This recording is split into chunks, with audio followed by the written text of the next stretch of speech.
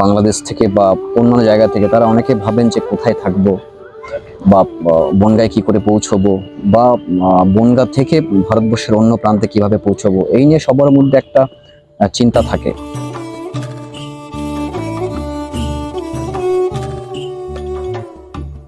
এখন আমি আছি রাখালদাস বন্দ্যোপাধ্যায়ের বাড়ির সিংহদ্বারের সামনে।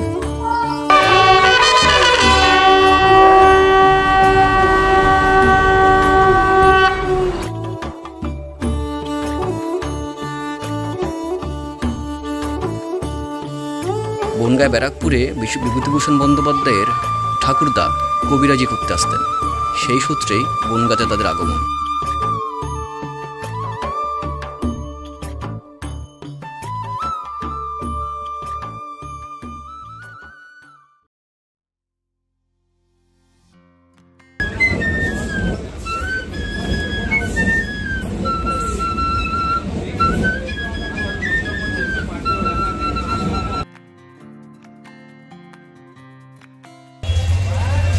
নমস্কার প্রিয় দর্শক বন্ধু, আমি এখন আছি ভারতবর্ষের পশ্চিমবঙ্গ রাজ্যের উত্তর 24 পরগনা জেলার সীমান্তবর্তী ছোট্ট শহর, একটি ছোট্ট মফস্বল শহর বনগাঁতে।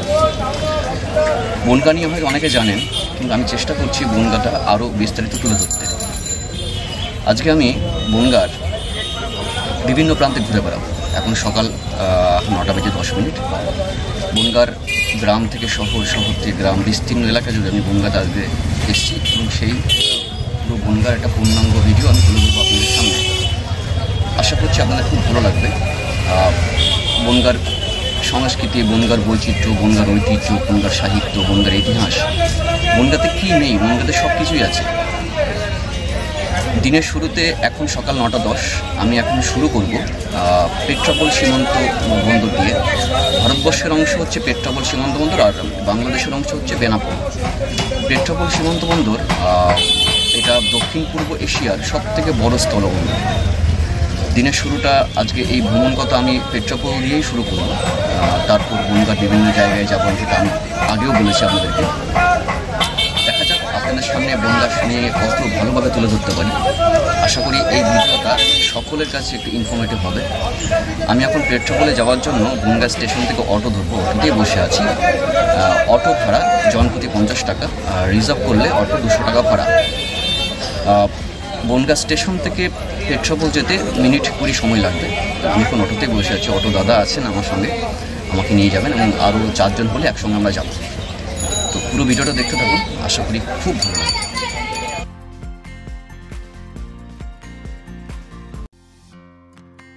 সম্রাট শেরশাহ 1540 থেকে 1545 সালের মধ্যে বাংলাদেশের সোনারগাঁও থেকে আজকের পাকিস্তান পর্যন্ত তৈরি করেন grand trunk road. Jessore, Benapole, Bongaon, Kolkata ছুঁয়ে লাহোর, পেশোয়ার অব্দি চলে গেছে এই রোড। আবার ইংরেজদের বাংলা দখলের আগে সংস্কারের অভাবে এই রোড মেট্রো রোডে পরিণত হয়। তখন যশোর থেকে কলকাতায় যাওয়ার বিকল্প মাধ্যম ছিল নৌপথ। তখন যশোরে গড়ে ওঠা উচ্চ ও মধ্য শ্রেণীর প্রায় সবাই ছিলেন হিন্দু। হিন্দুদের কাছে গঙ্গা স্নান পুণ্যের কাজ। সেই সময় যশোর থেকে বহু হিন্দু নরনারী গঙ্গা স্নানের জন্য নদীপথে কলকাতা যেতেন। আবার কেউ কেউ পালকি যোগেও যেতেন বনগাঁ হয়ে চাকদহের গঙ্গার ঘাটে। যশোর থেকে চাকদহের দূরত্ব ছিল 80 কিলোমিটার। সেই সময় যশোর শহরের বকচরের জমিদার ছিলেন কালীপ্রসাদ পোদ্দার। কলকাতা সহ বিভিন্ন স্থানে তার ব্যবসা বাণিজ্য ছিল। নৌকার মাঝিদের অসহযোগিতার কারণে একবার জমিদারের মা গঙ্গা স্নানে যেতে না পারায় নিজেকে অপমানিত বোধ করেন। ঘরের দরজা বন্ধ করে অনশনে বসেন।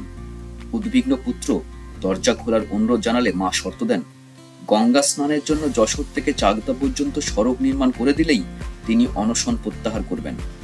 পুত্র কালীপ্রসাদ মায়ের দাবি মেনে রাস্তা নির্মাণ করেন। ফলে এই রাস্তাকে অনেকে কালীবাবু সড়ক বলে অভিহিত করেন। ভারতের তৎকালীন গভর্নর অকল্যান্ড এই সড়ক নির্মাণে সহযোগিতা করেছিলেন, যার নির্মাণ কাজ 1845 সালে শেষ হয়। আর তখন এই সড়কের পাশে বিশ্রাম নেওয়ার উদ্দেশ্যে প্রচুর শিশু গাছ লাগানো হয়। সেই গাছই আজ শতবর্ষী গাছের তকমা নিয়ে দাঁড়িয়ে আছে যশোর রোড জুড়ে। রাস্তার দুধারে অপরূপ প্রকৃতির শোভা দেখতে দেখতে আমি এসে পৌঁছলাম দক্ষিণ পূর্ব এশিয়া তথা এশিয়া মহাদেশের বৃহত্তম স্থলবন্দর এই পেট্রাপোল বন্দরে। 2016-17 সালে এই বন্দর দিয়ে আনুমানিক 17,000 কোটি টাকার বাণিজ্য হতো।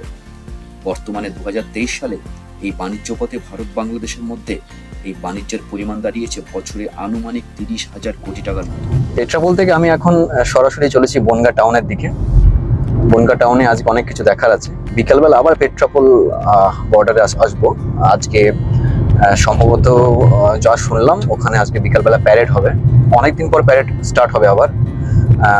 ওয়েস্ট বেঙ্গলের পঞ্চায়েত ইলেকশনের জন্য প্যারেড বন্ধ ছিল এবং বাংলাদেশেও সম্ভবত কিছু একটা ইলেকশন ছিল, তো সেই জন্য দুদিক থেকেই প্যারেড বন্ধ ছিল। যেহেতু আজকে আমি ভাগ্যবান যে আজকে প্যারেডটা স্টার্ট আজকেই হচ্ছে এবং আজকে আমি বনগাঁতে এসেছি। তো এখন আমি যাচ্ছি হচ্ছে বনগাঁ টাউন। সেখানে বনগাঁ টাউনের কিছু জায়গা আমার দেখার আছে। ইচ্ছামতি নদী বনগাঁর মাঝখান দিয়ে বয়ে গেছে, তো ইচ্ছামতিতে আজকে নৌকা রাইডিং এর ব্যবস্থা যদি করতে পারি তাহলে তো খুব ভালোই হবে। আর বিকালবেলা মন্দিরে যাওয়ার ইচ্ছা আছে। ওখানে কিছু মন্দির আছে যেগুলো খুব জাগ্রত।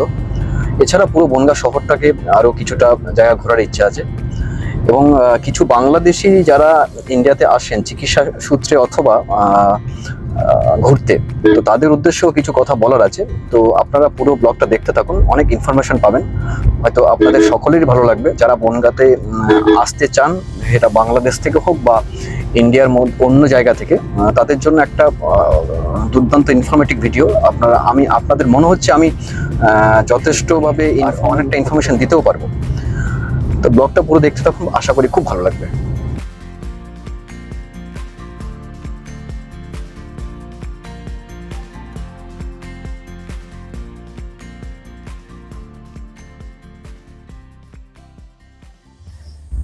এখন আমি আছি রাখাল দাস বন্দ্যোপাধ্যায়ের বাড়ির সিংহদ্বারের সামনে। পুরনো কাঠের দরজা।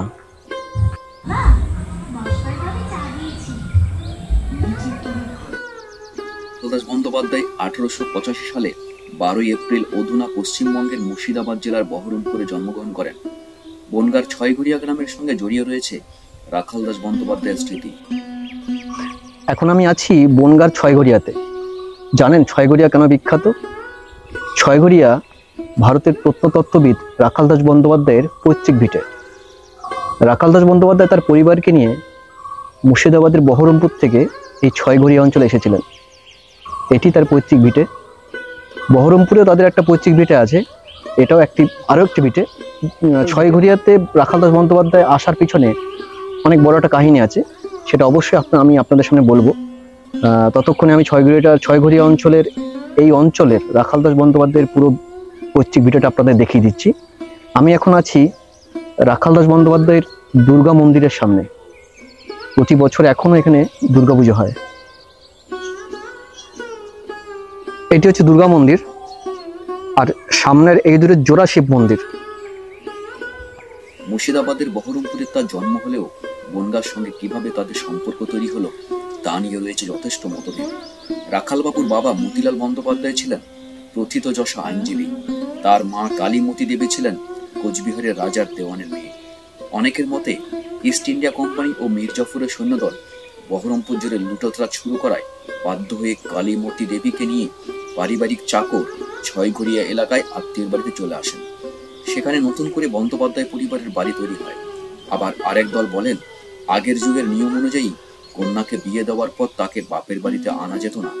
ছয়ঘরিয়া গ্রামে কালীমতি দেবীর বাপের বাড়ি স্থানান্তর হয়ে এসেছিল। মেয়েকে বাড়িতে আনার জন্য নিজের বাড়ি ও জমির একাংশ মতিলাল বাবুকে লিখে দিয়েছিলেন কালীমতি দেবীর বাবা। বর্তমানে রাখাল দাস বন্দ্যোপাধ্যায়ের এই পৈতৃক ভিটেতে ওনার 7ম জেনারেশন এখানে থাকে। কিছুক্ষণ আগে ওনার জেনারেশনের এক দিদিভাই এসে দুর্গা মণ্ডপে পুজো দিয়ে গেছেন।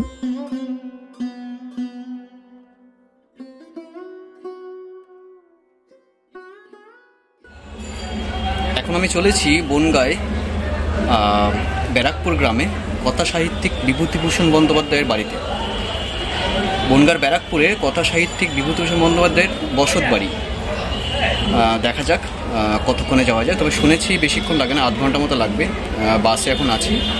বাস ভাড়া হচ্ছে 20 টাকা।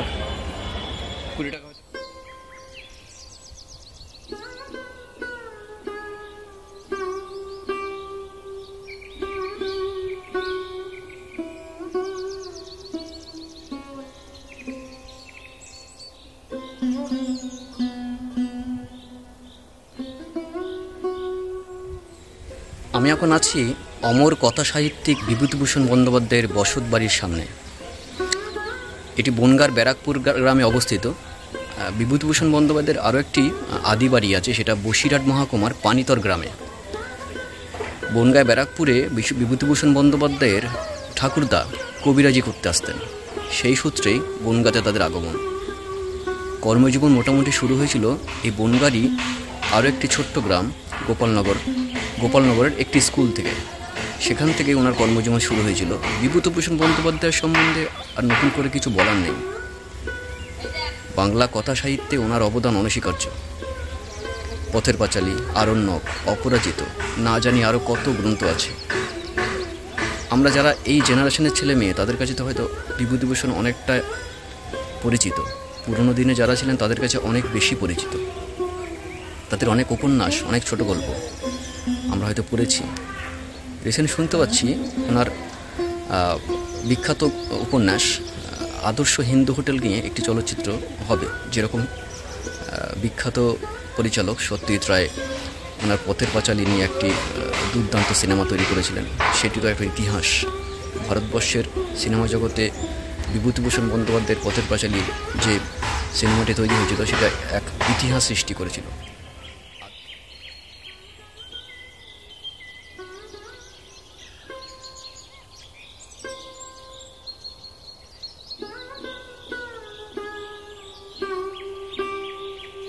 বিভূতিভূষণ বন্দ্যোপাধ্যায়ের পিতা ছিলেন মহানন্দ বন্দ্যোপাধ্যায়।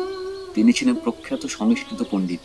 পাণ্ডিত্য এবং কথকতার জন্য তিনি শাস্ত্রী উপাধিতে ভূষিত হয়েছিলেন। পিতার কাছে বিভূতিভূষণের পড়ালেখার পাঠ শুরু হয়। এরপর নিজ গ্রাম ও অন্য গ্রামের কয়েকটি পাঠশালায় পড়াশোনার পর বনগাঁয় অর্থাৎ বনগ্রাম উচ্চ ইংরাজি বিদ্যালয়ে ভর্তি হন। সেখানে তিনি অবৈতনিক শিক্ষার্থী হিসাবে পড়ালেখার সুযোগ পেয়েছিলেন। ছোটবেলা থেকেই বিভূতিভূষণ বন্দ্যোপাধ্যায় ছিলেন ভীষণ মেধাবী।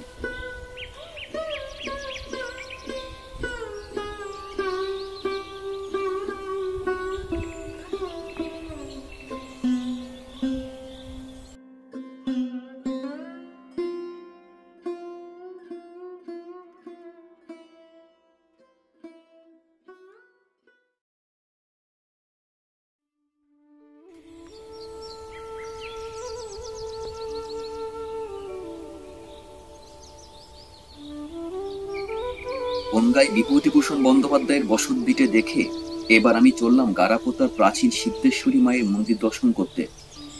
এই গ্রামের পথ বড়ই মধুর।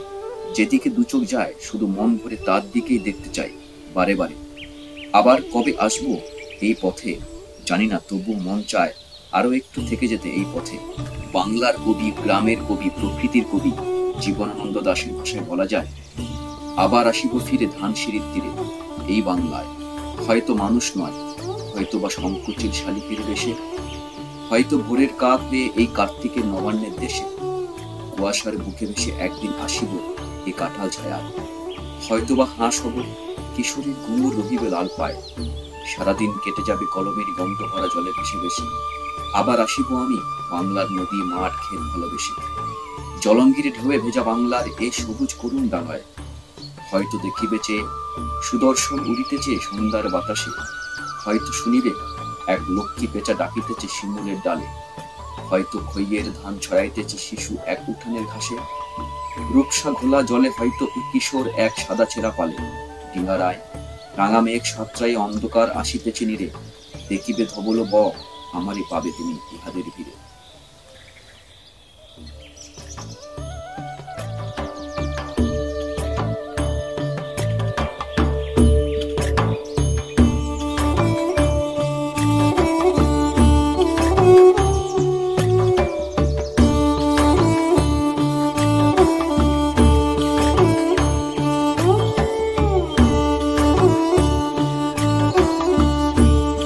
টমেটোর কেন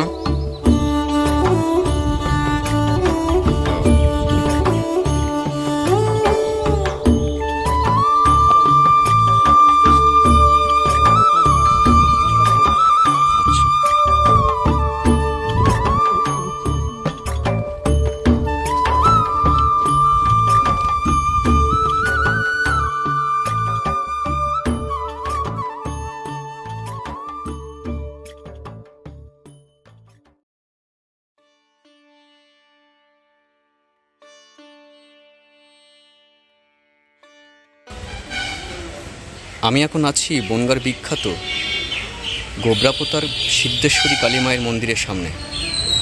এটি বনগাঁর বিখ্যাত মন্দির। বনগাঁর গোবরাপোতার সিদ্ধেশ্বরী কালী মায়ের মন্দির প্রপার বনগাঁ থেকে মোট 8 থেকে 10 কিলোমিটার দূরত্ব হবে। মোটামুটি এই মন্দিরে আসার জন্য আপনি যে কোনো সময় আসতে পারেন, তবে পুজোর সময় আসলে ভোগের ব্যবস্থাও আছে, পুজো দিতে পারবেন এবং অন্নভোগও গ্রহণ করতে পারবেন।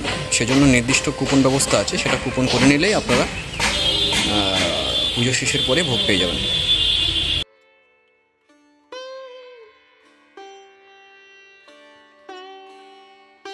উত্তর 24 পরগনা জেলার প্রাচীনতম কালী মন্দিরগুলোর মধ্যে এটি একটি অন্যতম কালী মন্দির। মন্দিরটির কিছু ঐতিহাসিক গুরুত্ব রয়েছে।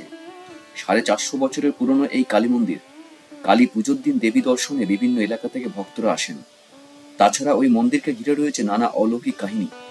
বিপদে পড়ে কেউ মায়ের কাছে এলে তিনি বিপদ থেকে উদ্ধার হবেনি, এমন ধারণা মানুষের মধ্যে আছে। 1585 সালে, অর্থাৎ আজ থেকে 438 বছর আগে, এই দেবীর পুজোর প্রচলন করেছিলেন যশোহরের রাজা বিক্রমাদিত্যের পুত্র যুবরাজ প্রতাপাদিত্য রায়। যুবক প্রতাপাদিত্য রাজ্যে বীর যোদ্ধা বাছাই করতে একটি প্রতিযোগিতার আয়োজন করেছিলেন। প্রতাপাদিত্যের মানসিকতা ক্রমশ মোগল বিরোধী হয়ে উঠছিল বলে পিতা বিক্রমাদিত্যের সন্দেহ হয়। ওই একটি প্রতিযোগিতার এক পরাজিত তীরন্দাজ এক জয়ী তীরন্দাজকে আক্রোশবশত হত্যা করেন। যুবক প্রতাপাদিত্য তখন রাগে ওই খুনি তীরন্দাজের মুন্ডু কেটে ঝুলিয়ে দিয়েছিলেন। ওই তীরন্দাজের বাবা বিক্রমাদিত্যের কাছে ছেলের হত্যার প্রতিবাদ করে বিচার প্রার্থনা করেন। বিক্রমাদিত্য ছেলেকে নির্বাসনে পাঠানোর নির্দেশ দেন। বুদ্ধি করে বিক্রমাদিত্য ছেলেকে আগ্রায় মোগল দরবারে পাঠিয়ে নির্বাসন দণ্ড কার্যকর করেন। মোগল দরবারে কয়েক বছর থেকে তিনি যশোহরের দিকে রওনা দেন। সে সময়ে তিনি স্বপ্নে দেখতে পান শ্রী শ্রী সিদ্ধেশ্বরী মা অধিষ্ঠান করছেন এক বনভূমিতে। মন্দিরের পশ্চিম দিকে যে বাওর রয়েছে সেটি অতীতে ইছামতি নদী। প্রতাপাদিত্য স্বপ্নে দেখা এলাকা হিসাবে এখানে তার বজরা নগর করেছিলেন বলে অনুমান করা হয়। কয়েকজন সৈনিক নিয়ে বনভূমিতে নেমে তিনি অনেক খোঁজার পরে অরক্ষিত অবস্থায় মাতৃমূর্তি প্রত্যক্ষ করেন। সেই বনভূমির কাছে গারাপোতা এলাকা থেকে কিছু মানুষকে ডেকে মায়ের পুজোর নির্দেশ দিয়েছিলেন প্রতাপাদিত্য। সে সময়ে দেবীর পূজা চলত একটি পণ্য কুটিরে। লোকমুখে শোনা যায় ব্রিটিশদের সঙ্গে যুদ্ধ করার সময় ভবানী পাঠক ও দেবী চৌধুরানীও সিদ্ধেশ্বরী মায়ের কাছে এসে আশীর্বাদ দিয়েছিলেন। প্রতাপাদিত্যের নির্দেশে পুজো চালু হওয়ার পরে পরবর্তী সময়ে ইট, কাঠদার দেওয়াল ও টিনের ছাউনি দিয়ে তৈরি ছোট্ট মন্দিরে মায়ের পুজো চলত। অতীতে এখানে পুজো কোন নিয়ম হতো তা সঠিকভাবে বলা যাবে না।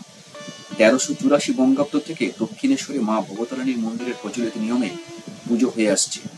পুরনো ভগ্নপ্রায় মন্দিরটি ভেঙে 2009 সালে দক্ষিণেশ্বরে মা ভবতারিণী মন্দিরের আদলে তৈরি করা হয় এই মন্দির।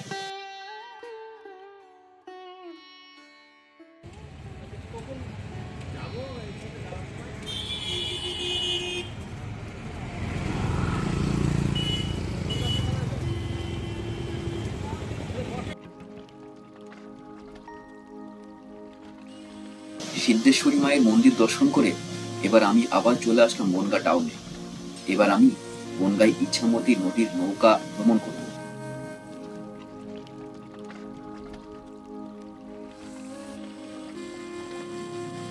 পেট্রাপোল থেকে একেবারে সোজাসুজি চলে আসলাম ইছামতিতে নৌকা রাইডিং করতে। এখন সেখানেই আছি। তো আমার কাছ থেকে নৌকা রাইডিং করার জন্য 200 টাকা নেবে। এখন আমি একটা নির্দিষ্ট জায়গা বলেছি যে এই জায়গা থেকে এই জায়গা পর্যন্ত যাব। আমি এখন নৌকার মধ্যেই আছি, একটু দেখিয়ে দিচ্ছি সামনেরটা আপনাদেরকে।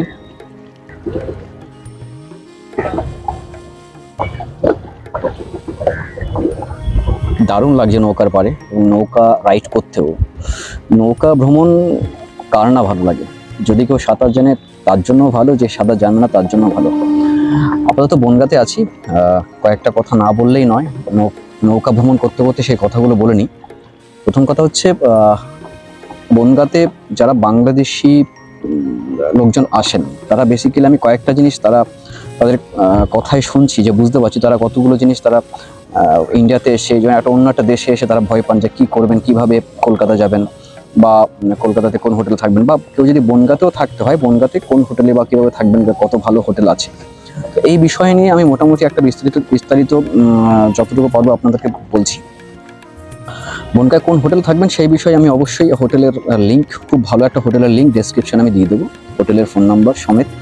এছাড়া বনগাঁ থেকে কেউ যদি শিয়ালদা অর্থাৎ কলকাতা দিকে যেতে চান তাহলে বনগাঁ থেকে প্রায় ট্রেন আছে।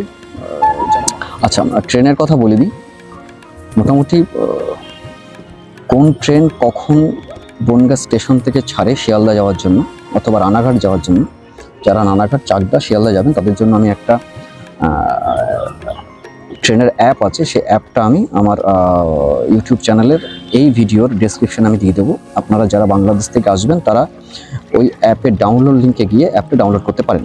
সেক্ষেত্রে আপনাদের সুবিধা হবে, আপনারা কীভাবে এইসব জায়গাগুলোতে যাবেন।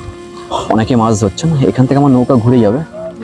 আবার আমি আরও একটা ব্রিজ আছে একদম সোজা, আপনারা দেখতে পারবেন, ব্রিজটা দেখিয়ে দিচ্ছি। এটা প্রথম ব্রিজ, তারপরে আরও একটা ব্রিজ আছে, ওই ব্রিজ পর্যন্ত যাব। বেশ ভালো লাগছে, বড় নদী, ইছামতি নদী।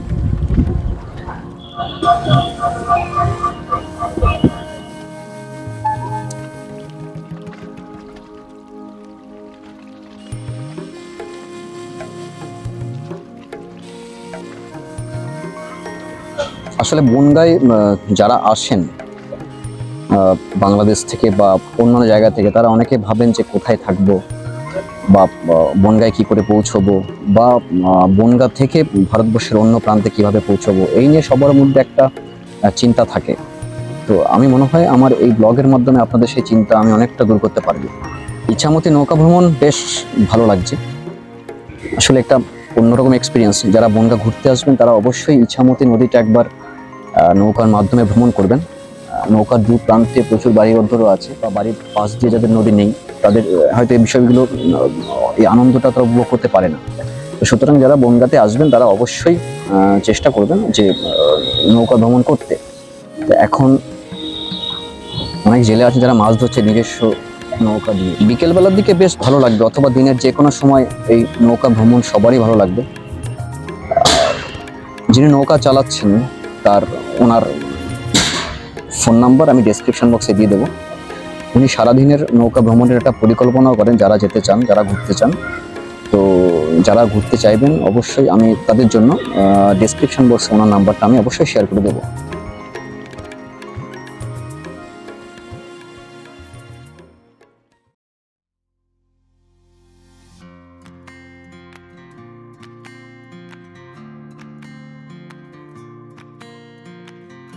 বনগাঁয় ইছামতি নদীতে নৌকা ভ্রমণ করে এবারে আমি আসলাম পেট্রাপল স্টেশনে। তারপর যাব আবার পেট্রাপল স্থলবন্দরে ভারত বাংলাদেশের সীমান্ত বাহিনী, বিএসএফ এবং বিজিবির প্যারেড দেখতে। পেট্রাপল স্টেশন ভারতের শেষ এবং অন্তিম স্টেশন। বর্তমানে এই স্টেশন দিয়ে শুধুমাত্র পণ্যবাহী রেলগাড়ি যাতায়াত করে। এছাড়াও প্রত্যেক সপ্তাহের বৃহস্পতিবার ও রবিবার ভারত বাংলাদেশের মধ্যে কলকাতা ও খুলনার বন্দন এক্সপ্রেস চলাচল করে।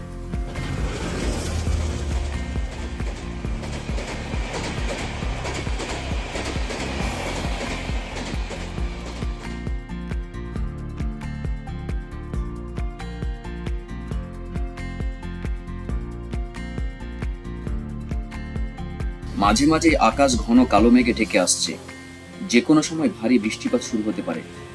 সকাল এবং বিকালের পার্থক্য বোঝা যাচ্ছে না, কখনো রোদ ঝলমল আর কখনো মেঘলা আকাশ। এখন সময় বিকাল 4:30 থেকে প্রতি মঙ্গলবার ও শনিবার বিএসএফ এবং বিজিবির মধ্যে প্যারেড অনুষ্ঠিত হয়। এখন আমি এসেছি এই প্যারেড দেখতে আবার পেট্রাপল বন্দর। পেট্রাপল বন্দরে বিএসএফ ও বিজিবির মধ্যে প্যারেডের একটি পূর্ণাঙ্গ ভিডিও আমি আগামী দিনে তৈরি করব। সেই ভিডিওটি যারা দেখতে চাইবেন, এই বনগাঁর পূর্ণাঙ্গ ভিডিওর পরে আমার ইউটিউব চ্যানেলে ওয়াগা অফ ইস্ট নামে প্রকাশিত হবে। আশা করি আপনারা সকলেই এই প্যারেডটি সম্পূর্ণ দেখতে পাবেন।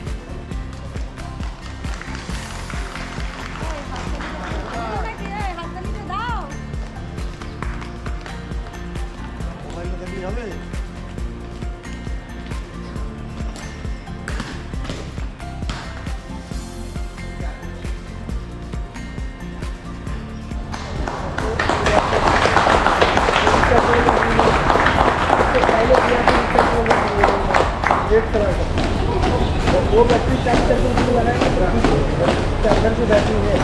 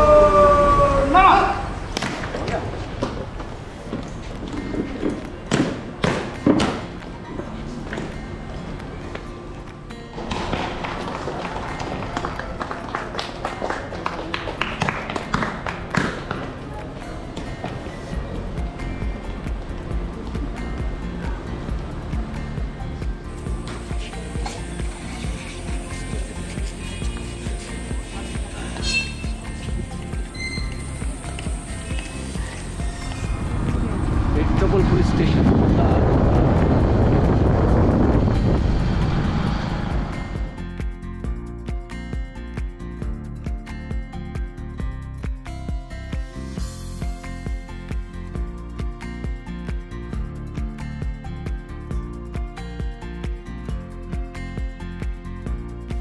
আরো একবার প্যারেড শেষ হওয়ার সঙ্গে সঙ্গে আকাশ কালো মেঘে ঢেকে গেছে। দিন রাতের পার্থক্য বোঝা যাচ্ছে না, যে কোনো সময় মুষলধারে বৃষ্টি নামতে পারে।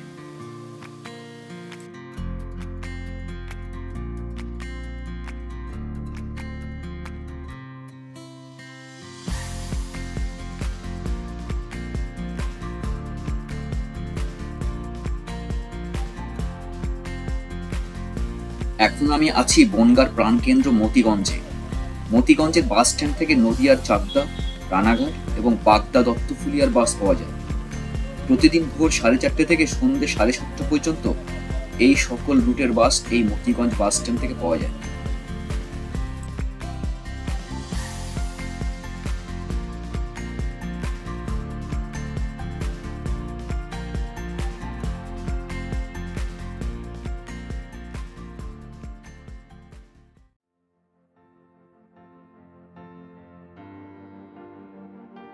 আরো একবার গোধূলি বেলায় নৌকা ভ্রমণে চলে আসলাম।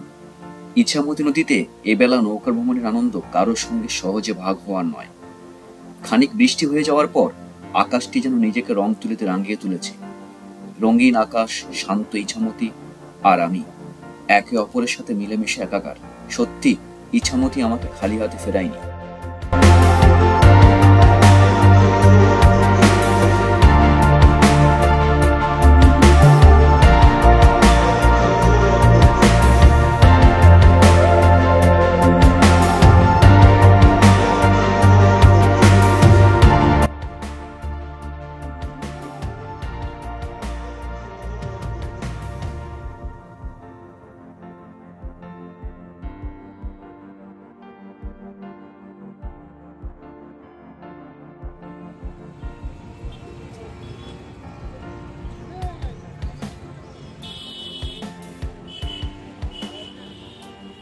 এই স্থানটি 78 বাস স্ট্যান্ড।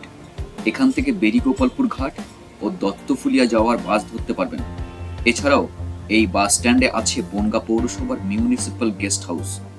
এই গেস্ট হাউস বুক করার ফোন নাম্বার এবং রুম ভাড়া বিস্তারিত ডেসক্রিপশন বক্সে দেওয়া থাকবে। যাদের প্রয়োজন হবে দেখে নিতে পারেন। যারা বাংলাদেশ অথবা ভারতবর্ষের যে কোনো প্রান্ত থেকে আসবেন তারা মিউনিসিপ্যাল গেস্ট হাউসের ফোন নাম্বারে যোগাযোগ করতে পারেন।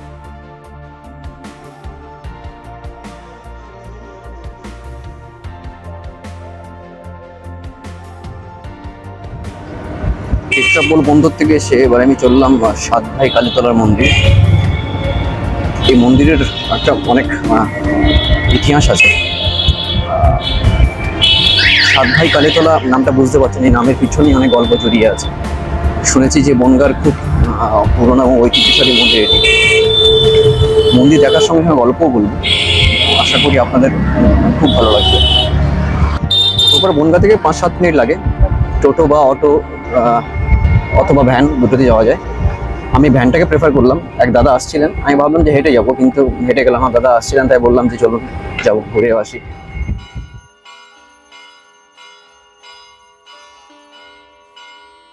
শান্ত স্নিগ্ধ ইছামতি নদী, সবুজ গাছগাছালি সম্ভার, আর এই নদীর তীরেই উত্তর 24 পরগনার বনগাঁর সাত ভাই কালীতলা মন্দির প্রায় 300 বছর পেরিয়ে আজও সমান সমাদৃত ও জাগ্রত মন্দির বলেই পরিচিত। কথিত আছে এই মন্দিরে অধিষ্ঠিত মা কালীর কাছে মানত করলে নাকি মনোবাসনা পূর্ণ হবেই। ইতিহাস বলছে রাজবাড়িতে ডাকাতি করে কালীচরণ, কালীপ্রসাদ, কালী কিঙ্কর আর কালী প্রসন্ন সহ মোট 7 ভাই ইছামতি নদী পেরিয়ে ফিরছিল এপার বাংলায়। সেই সময় নাকি মা কালীর দেখা পায় তারা। দেবীর নির্দেশ মতোই শ্মশানের পাশে ইছামতির পারে বটগাছের তলায় কালী মূর্তি প্রতিষ্ঠা করে। সেও ছিল এক পৌষ মাসের রাত। সেই অনুযায়ী আজও প্রতি বছর পৌষ মাসের শনি ও মঙ্গলবার সাত ভাই কালীতলায় জাঁকজমক করে পুজো হয়। ইতিহাসের স্মৃতি আঁকড়ে মায়ের মন্দিরে বংশ পরম্পরায় পূজা অর্চনা করে আসছেন পুরোহিতরা। দূর দূরান্তের বহু মানুষ ভিড় জমান সাত ভাই কালীতলায়। ইছামতি নদী পেরিয়ে নৌকা করেই মায়ের কাছে আসেন বহু ভক্ত। বট গাছে লাল নীল সুতোয় ঢেলা বেঁধে মানত করেন ভক্তেরা। মনোবাসনা পূর্ণ হলেই পুজো দিয়ে ওই গিট খুলে যান তারা। প্রতি বছর পৌষ মাসে ভক্ত সমাগমকে কেন্দ্র করে একেবারে উৎসব শুরু হয় মন্দির লাগোয়া এই এলাকায়।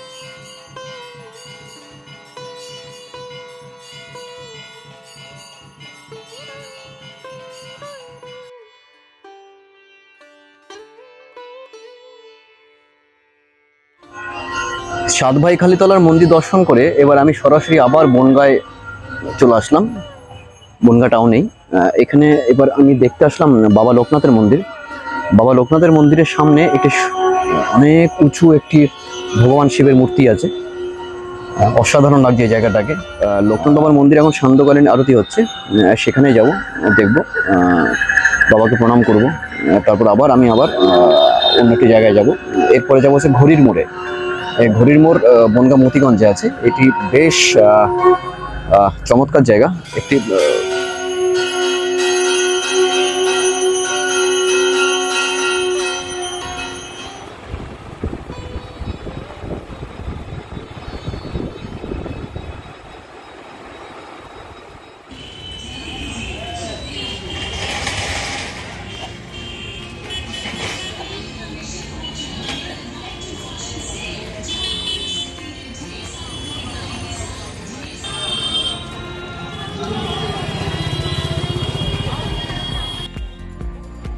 এই স্থানটি বনগাঁর বিখ্যাত ট বাজার। ট বাজার বনগাঁর বড় বড় বাজারগুলির মধ্যে অন্যতম। এই বাজারে আপনি মোটামুটি আপনার নিত্য প্রয়োজনীয় যে কোনো জিনিস পাবেন।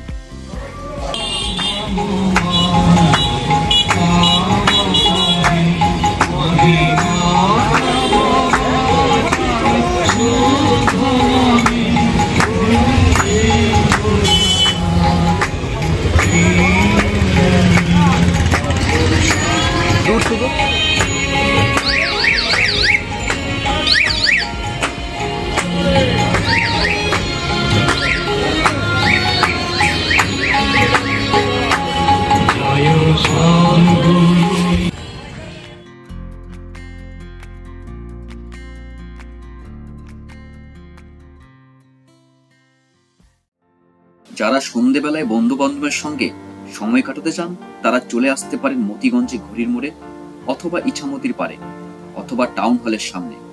ছোট বড় ফুড স্টলে দাঁড়িয়ে নানান খাবারের স্বাদ নিতে পারেন। বনগাঁবাসীদের কথাতেই আছে, সারাদিনের দৌড়ঝাঁপের ক্লান্তি এক লহমায় কমিয়ে দিতে পারে ইছামতি নদীর উপরে দাঁড়িয়ে বনগাঁর সৌন্দর্য দেখে। প্রতিদিন সকালবেলার মতো সন্ধ্যাবেলাতেও বনগাঁ নতুনভাবে প্রাণ চঞ্চল হয়ে ওঠে।